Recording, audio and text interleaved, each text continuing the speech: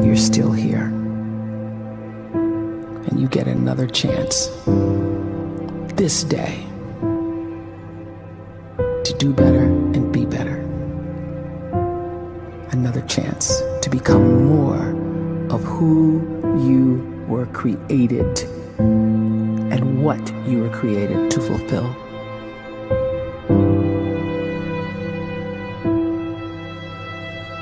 Everyone in the world is capable of living outside the role or beyond the roles that they place themselves in, no matter what it is. You're not just a dad, you're not just a banker, you're not just a brother or a son or a convict. It doesn't matter. Like, everyone is bigger, much bigger, infinitely bigger than the roles they place themselves in, and is capable of reaching potential greater than anything they could imagine.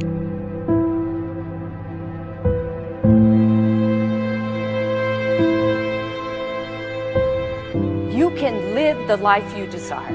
It's right there in front of you. But in order to achieve it, you must first see it, then believe it, and then you must graciously ask and train your brain to help you execute your vision.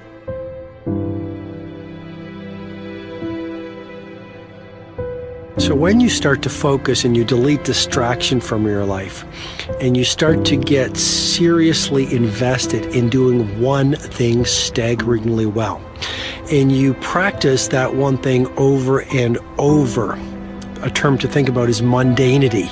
You do one simple, seemingly insignificant thing every day around your main skill, and it's very mundane, but small daily improvements over time lead to world-class results. Well, here's what happens in your brain. You start to isolate a single neurocircuit around that skill, and that starts to trigger a certain type of brain cell called an oligodendrocyte, which then releases myelin. Myelin is a fatty tissue that starts to wrap around that single neurocircuit related to that main skill you've been practicing. And when myelin starts to wrap around the brain circuit, what happens is you have accelerated learning times, you can see more quickly, heightened perception, and you'll learn more quickly. And that is really the quote-unquote secret of the great producers. It's not a result of some natural gift, but their daily practice, their relentlessness and their grit, their work ethic, and their singular focus and sacrifice.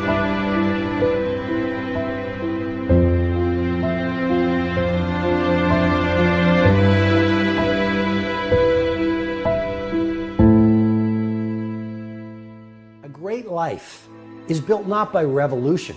A great life is built by evolution. Small and steady wins the race.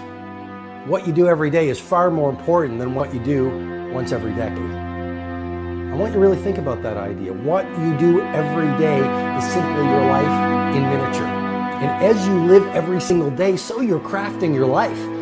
What you do over the next hours is really building your future.